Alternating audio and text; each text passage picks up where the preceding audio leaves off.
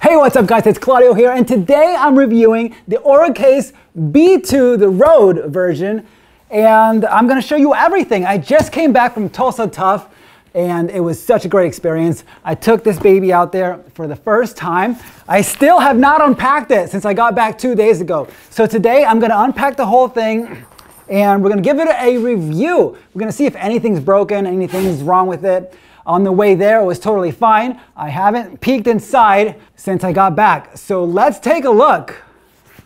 First of all, let's check out how this thing moves around. So I'm carrying it like this all over the airport. Easy. It's got a handle up here. It's got a handle here, and it's got a handle right here, which came in handy when you were taking it in and out of the cars. And by the way, this is not a sponsored video at all. All right, so I'm gonna talk about what I packed in here. I packed this baby up, okay? I put everything that I could. I brought it up to 49 pounds. Actually, I'm gonna weigh it right now. Okay, it's 48.1 pounds, and man, I packed it full.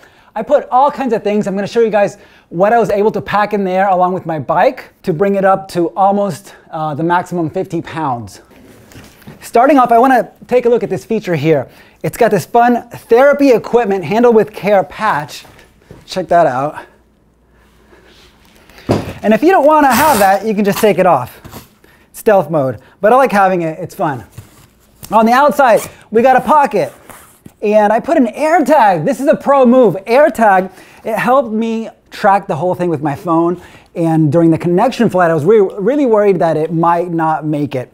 I was able to look at my phone and see that it was right there on the plane. So, pro tip, get an air tag. Let's see what I have in here.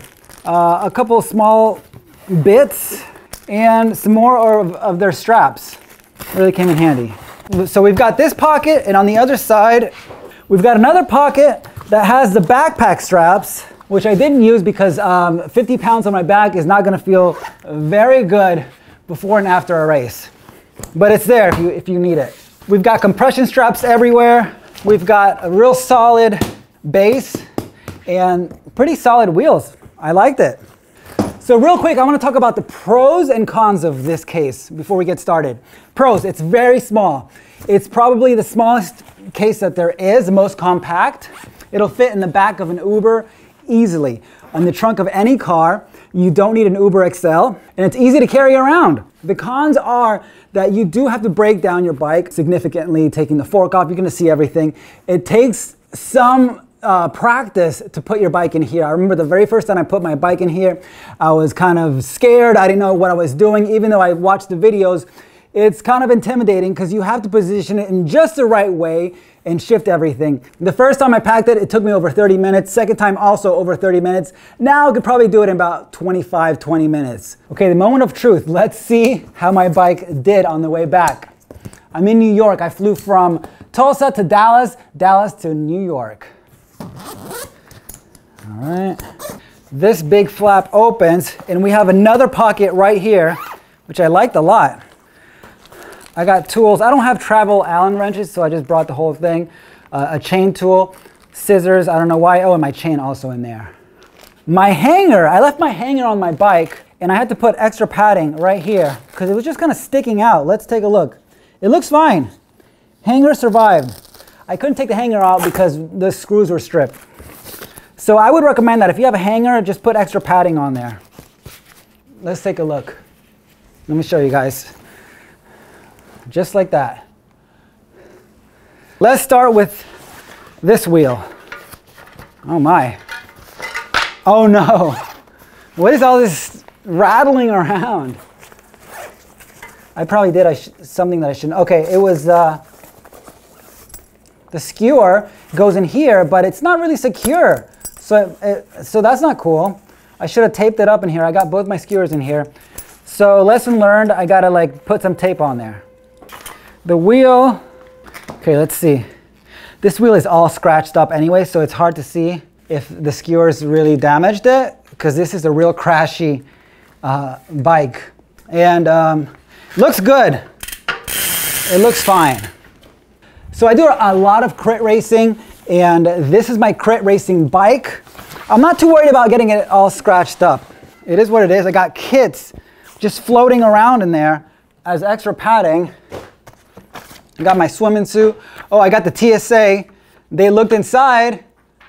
So the case, I got it with these pads that come with it, these custom pads. I do recommend the pads. They're a little extra. I'll put the pricing all up here, the costs, but I do like how they all fit together. Let's look at my other wheel.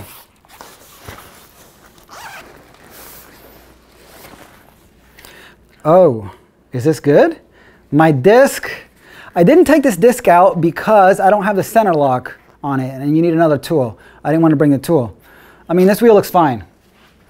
Okay, my rear derailleur, I pack it like this. It looks good. I threw in there my saddle bag. Wow, so much stuff. You're gonna need a lot of bags. So get yourself a box of Ziplocs, and you can put like your grease in there. So many. I've got my bearings and my spacers, lotion, water bottles, all just in there. First aid kit in there, waxed lube. A nice handy little pump here. This is great. This is by Lezyne, and it's got a meter and everything. Love this thing. Spare tire, spare tube, some lights, a Swiss Army knife, nutrition. Oh man, my disc, wow, it's floating around in there. It was in here, but it fell off. Okay, this seems fine. There it is. Check out these pads, the custom pads. I like them. I'd recommend the pads. If you got the extra bucks, you get those custom pads, and this is how it goes in there, just like that. It's really weird because it's got to go in just the right direction. Another tube, zip ties, bleed kit. It was leaking a little bit. Whoops. GoPro mount. You're gonna see it's got two pockets, which I really like. It's got this front pocket. Let's see what I put in here. I put more Allen keys. Again, I don't have the travel ones. Torque wrench, and this is for the center lock for my disc brake, my pedals, and that's it. So these pockets are really handy. I like them a lot. And that's the case. Totally solid case. I think my bike is okay. I'm gonna put it together and I'm gonna find out. I'll let you guys know, but it looks totally legit. Everything looks great. I'm happy.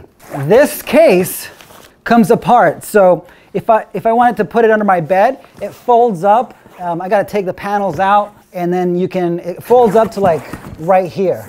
And then you can just stick it under your bed or wherever in the closet. But I'm liking it. So far, I'm happy. It's a good experience. Now that I see my bike is in good condition, I'm happy with it. It is a little on the expensive side, but again, it's really compact. It's one of the smallest in the market. If you're looking for a bag, this is one that I would recommend.